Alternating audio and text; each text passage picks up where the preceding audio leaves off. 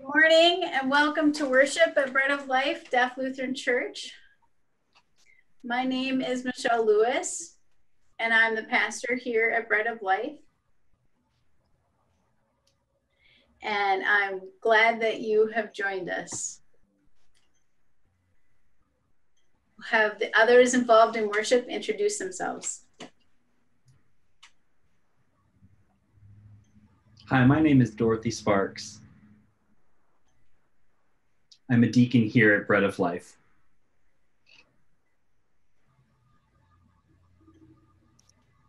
Hi, I'm David Evans. I'm the ASL interpreter. God gathers us together, and so it is not an accident that you are here today with us in worship. God is the one gathering us. And so as we are gathered together, we light a candle to be reminded that we are not alone. So at this time, we will light a candle here. I'll light a candle here. And I encourage all of you to light a candle as well.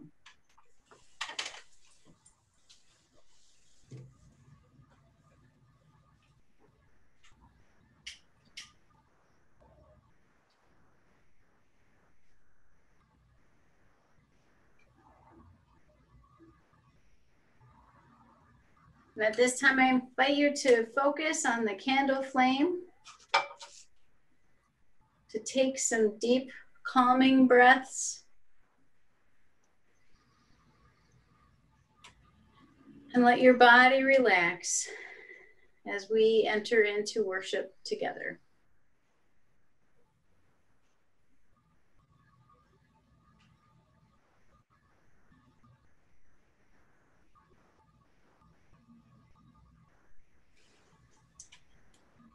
Christ is risen.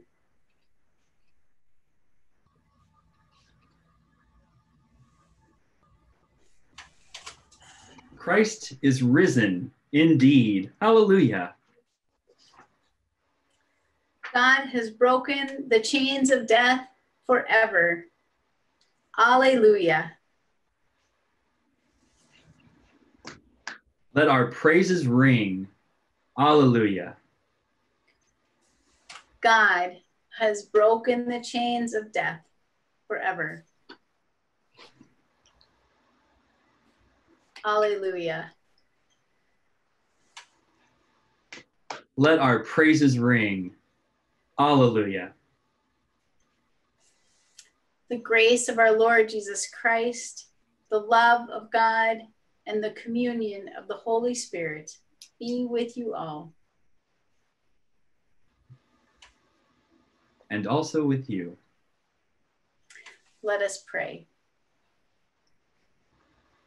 God of hope, we do not look for Jesus among the dead.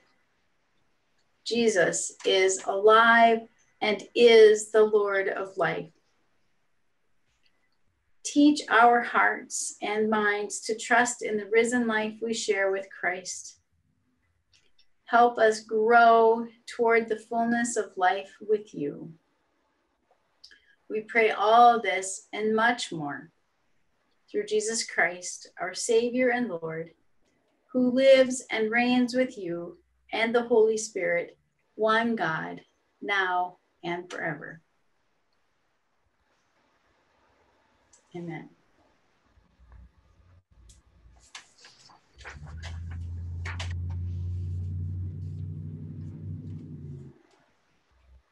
My friends, it is good to be together again today. And we continue our stories during this Easter season, stories of Jesus showing up to be with the disciples after the resurrection. And today's story is found in the Gospel of John. So we have been looking at these different stories in different Gospels. And so we're back to the Gospel of John in chapter 21, which is probably an epilogue. It's something that was added on to the end of the Gospel.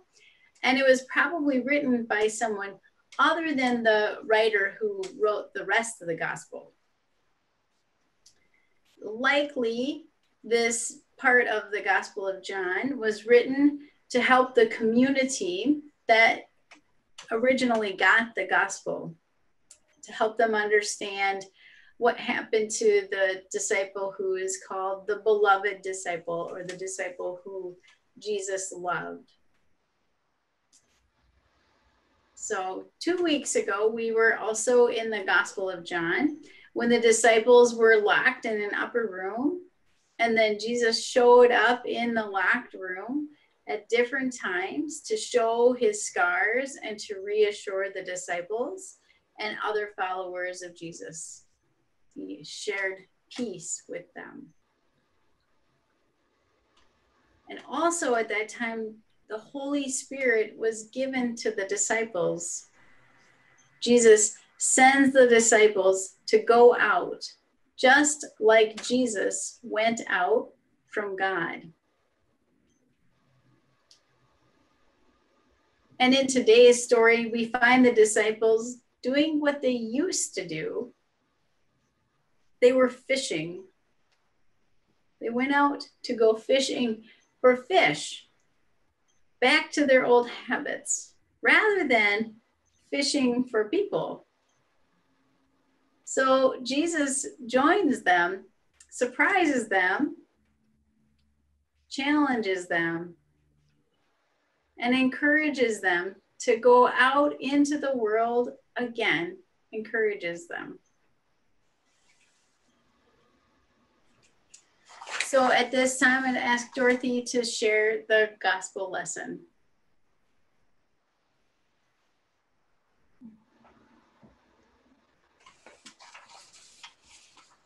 Gospel of John, 21, verses 1 through 14.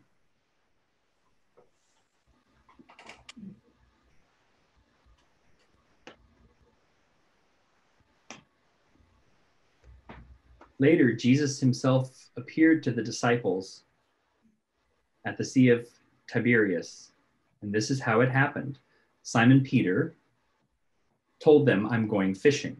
They said, "We will go with you," and set out on a boat. But throughout the night, they caught nothing. Early in the morning, Jesus stood on the shore, but the disciples didn't realize it was him. He said, "Children, have you caught anything to eat?" And they answered him, "No." He said, "Cast your net on the right side of the boat, and you will find some." So they did. And there were so many fish that they couldn't haul in the net. Then the disciple whom Jesus loved said to Peter, "It is the Lord." When Simon Peter heard it was the Lord, he wrapped his coat around him, for he was naked, and jumped into the water. The other disciples followed on the boat, dragging in the net of full fish. They weren't far from the shore, only about 100 yards. When they landed, they saw a fire there with a fish on it and some bread. Jesus said to them, "Bring some of the fish that you have just caught." Simon Peter got up and pulled the net to shore. It was full of large fish, 153 of them. Yet the net hadn't torn, even with so many fish. Jesus said to them, "Come and have breakfast." None of the disciples could bring themselves to ask, "Who are you?" They knew it was the Lord. Jesus came, took the bread, and gave it to them. He did the same with the fish.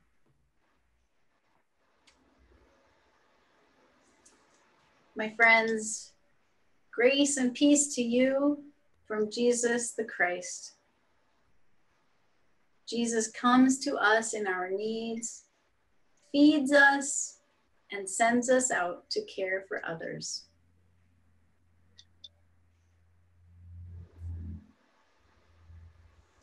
Amen. Well, my friends, in this Easter season of 2020, we have been reflecting a lot on how much more we can relate to the disciples this year than we've been able to in other years. We've been able to relate to those disciples as a congregation and as individuals, because nothing right now is normal, and often we don't know what to do. Against our wishes as a society and as individuals, we have a lot of time right now to wonder and to reflect and to notice how God is showing up in our lives. And so I wonder if this is an opportunity for us to learn how to become human beings rather than human doings. To learn more how to trust Jesus to show up and be with us. To learn again that we can trust Jesus to lead us.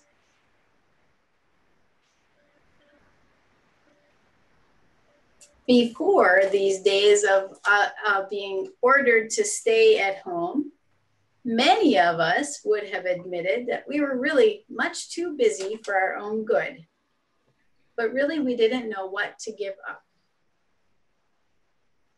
Before, many of us would have admitted that we needed to spend more time just being still, not running from here to there, meeting ourselves on the way out the door or back in.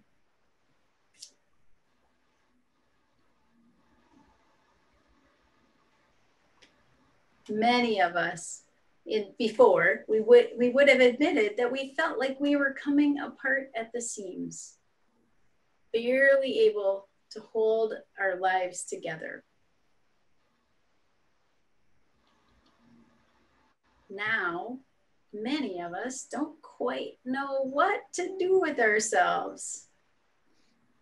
We are bugged that we no longer have the option to be so busy. Our freedoms have been limited in the short term so that in the long term, we are healthier and that people stay safe. Our individual freedoms have been limited for the benefit of others. And we have transferred our worries about being too busy and turned them into fears about things being too slow.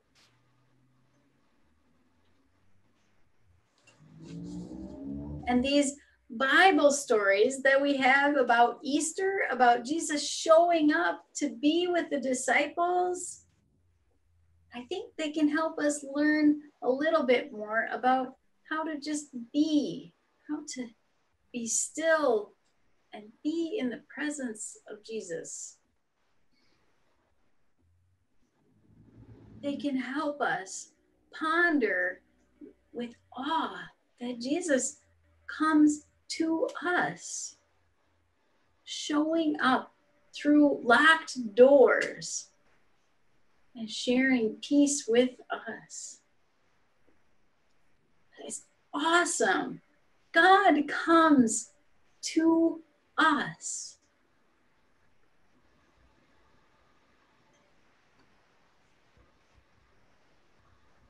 These stories remind us that Jesus shows up and walks with us. Jesus converses with us. And Jesus listens as we pour out our confusion, our fears, our griefs. This is what Jesus does. And Jesus is with us. These stories show us that Jesus comes and builds a campfire, joins us for a meal, and uses the food we have on hand to spend time with us.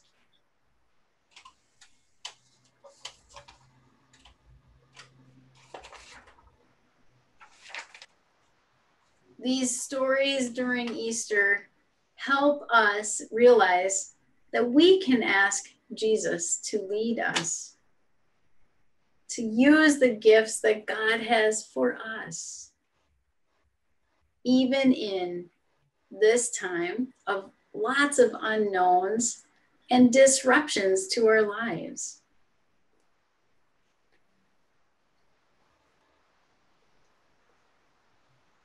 These stories during Easter promise to us that God is with us in the darkness,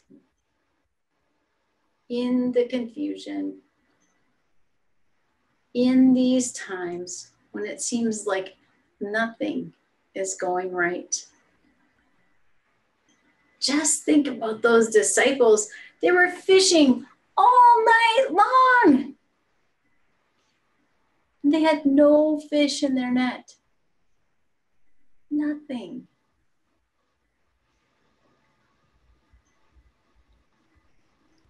So I wonder how you are spending time with Jesus these days, because we do have lots more time to talk with Jesus. This week I've had some conversations with people, and the question about how are you taking care of yourselves? How are you spending your time? What are you doing to keep yourself healthy? That question has popped up in all sorts of different conversations. And I've been writing down a list. So I wonder if maybe you're doing some of these things to learn how to be, how to stay with Jesus, how to ask God to show up and help you through these days where it's really either very frustrating, very lonely, very confusing, worrisome. I wonder if you could do some of these things to be with Jesus.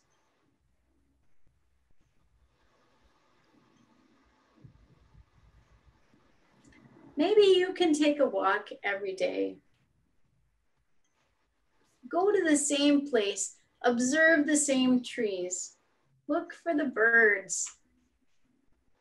Notice how the environment around you is having a joyful time during spring.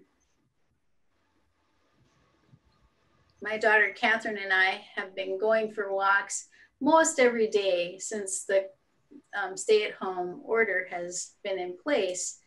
And we have been noticing the birds so much more in this last week. In the mornings, they're out flying around, chatting with each other, having a great time. It has been very good for us to go for those walks every day. Maybe your time would be, the way you might notice Jesus showing up for you would be that you are in contact with your children every day, enjoying the technology that allows us to see each other face to face.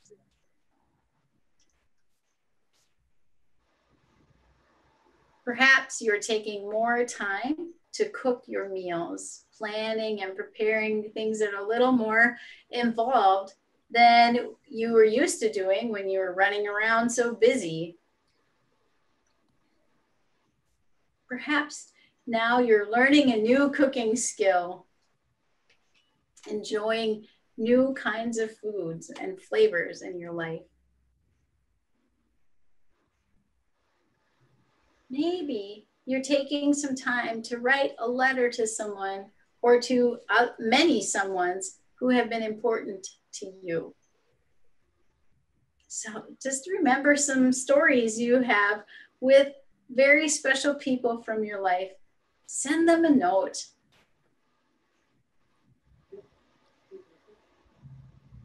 Perhaps you're baking some new treats. A colleague of mine said she has a lot of food limitations. And so it's very hard to bake like in a normal way. And she's been learning how to bake really delicious treats for herself and her family. Maybe you've been finding blessing time with Jesus as you write a note to someone in the Bread of Life community that you know is lonely.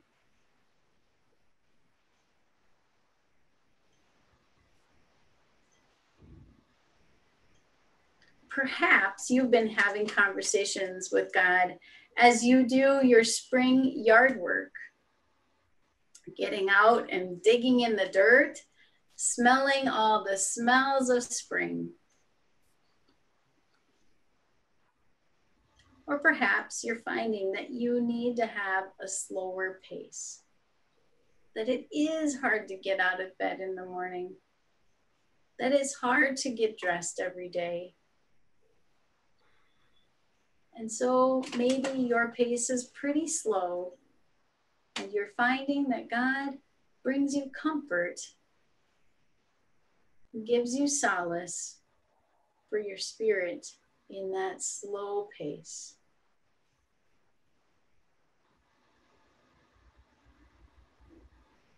Maybe your pets are helping you along, taking care of you with their presence. These are just a few ways that we know Jesus can show up for us and be with us. Because our Bible stories tell us that. They show us that Jesus comes to us in the normal, everyday things that we do.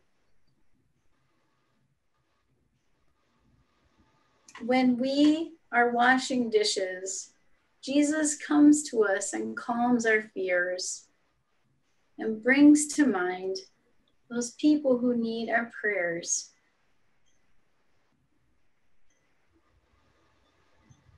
When we are folding laundry, Jesus teaches our hearts and our hands about caring for one another.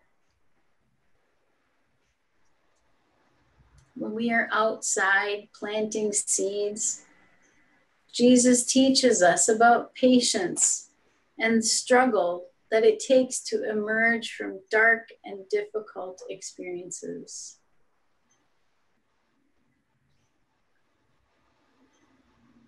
When we are taking time to cook and enjoy our food, to bake treats for others, Jesus teaches us the joy we experience in feeding others.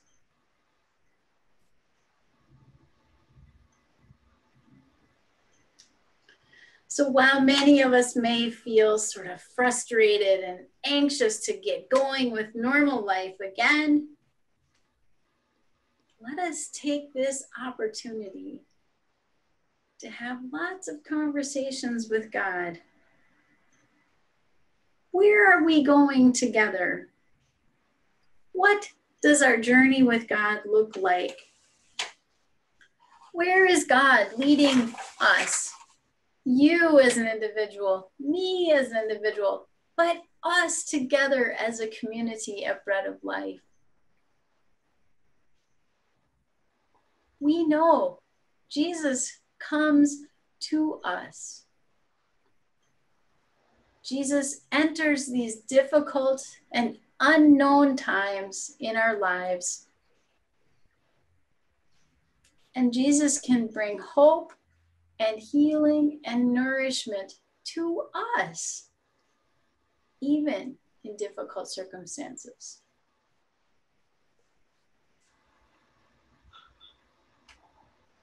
So I want you to know I'm praying for you in these difficult days. I am praying that you will be with Jesus. Take time to be with Jesus. I'm praying that Jesus shows up in your room, breaks through your locked doors. I'm praying that you will take time to chat with Jesus, to pour out your confusion and fears and grief with the Lord. I am praying that you will experience Jesus' love for you right here, right now, even in the difficulties and confusion that we're facing.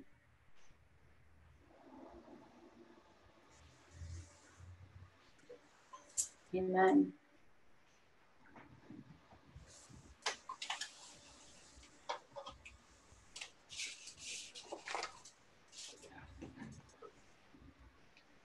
Now, as we pray for others,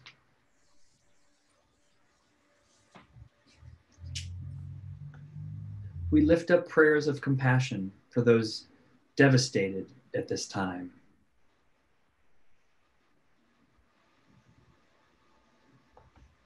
For those who have lost their jobs. For business owners whose businesses are lost. For those who have no home to stay at home in.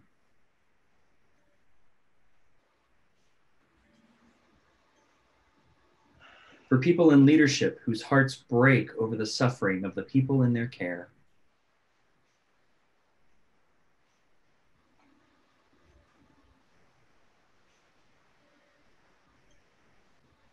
For those for whom home is neither peaceful nor safe. For those who are angry and desperate to open our economy despite the risks.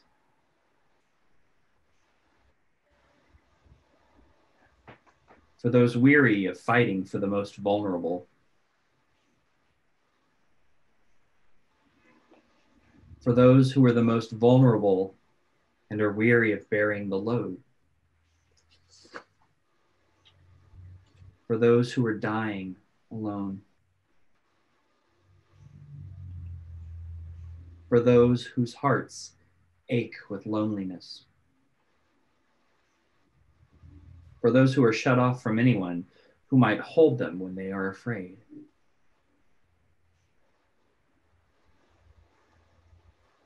For those suffering who only God can see.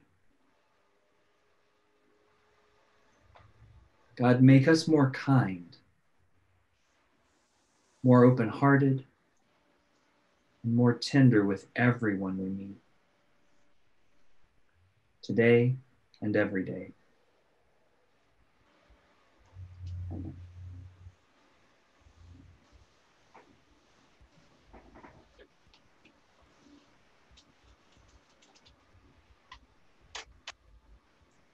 Peace. The peace of the Lord be with you always. And also with you. Now is the time to share a sign of God's peace with one another. Perhaps we're getting used to this idea that we would pick up our phones in the midst of worship and send a text message or an email. Maybe later on Sunday afternoons, now you've gotten into a habit of sending a card, writing a note to a couple of different people, letting them know you are not alone, you are not forgotten. I encourage you to continue to reach out to people, to share the peace of God with them, to help them know they're not forgotten, to help remind all of us we are not alone.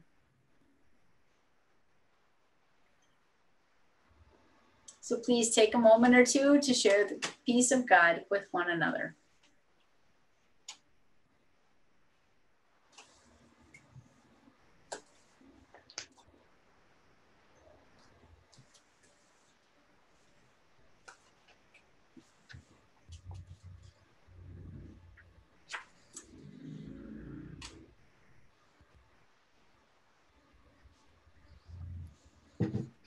And now at this time, we're to the part of our worship service where we remember that one of the acts of worship that we do in our lives is we share the resources and the money, our time, our talents, and the gifts that God has given to us. We share those with one another. We take that money that God has given to us and we share it. And through that, through sharing our money and through the relationships that we have in this world, our faith is put into action. Other people can see our faith. And so it's really important at this time where we're focused on staying away from one another to slow down the spread of this virus. It's really important for us to continue to act out our faith, to share our resources, because we are still gathering for worship, because God is still acting in our world, because God is still calling us to work on our mission that we have with God. In this time of upset and unknowns, God is still working through us. We have opportunity to share this worship experience with friends far and near. It is easier for us now to share this kind of experience with other deaf people, to go toward our mission of sharing the good news of God's love with deaf people and their families.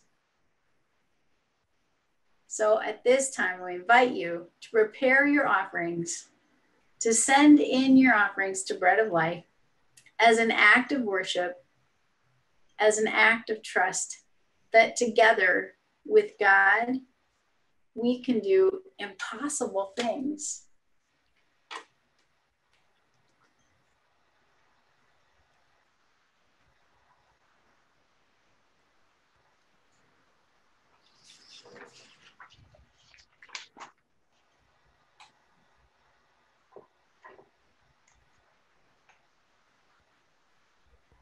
Now, as we trust you, God, with our offerings, we pray.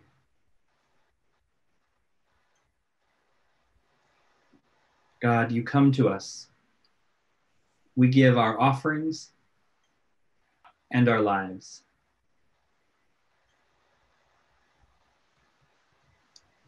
Congregation, now lift our hearts to you like you lifted Jesus from the grave. Through Jesus, bring everything from bondage to freedom, from darkness to light, and from death to life. Amen. Let us pray as Jesus taught.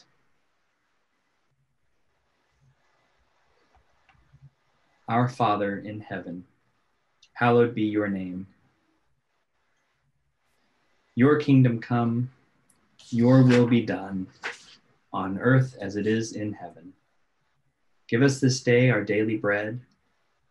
Forgive our sins, as we forgive those who sin against us.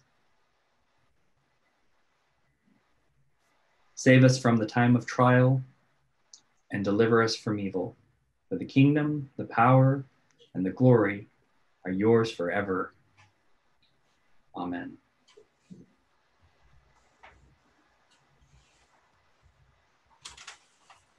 Just as God gathers us together, God sends us out to be a blessing.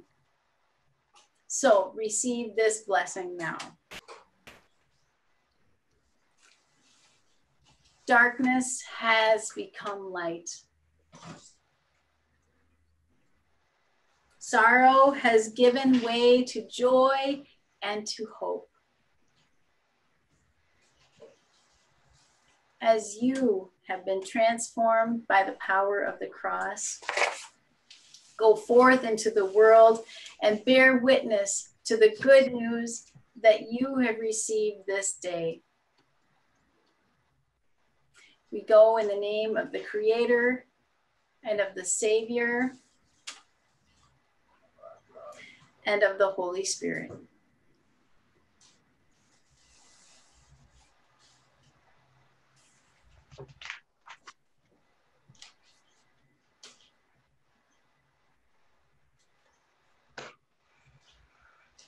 Hallelujah. Christ is risen.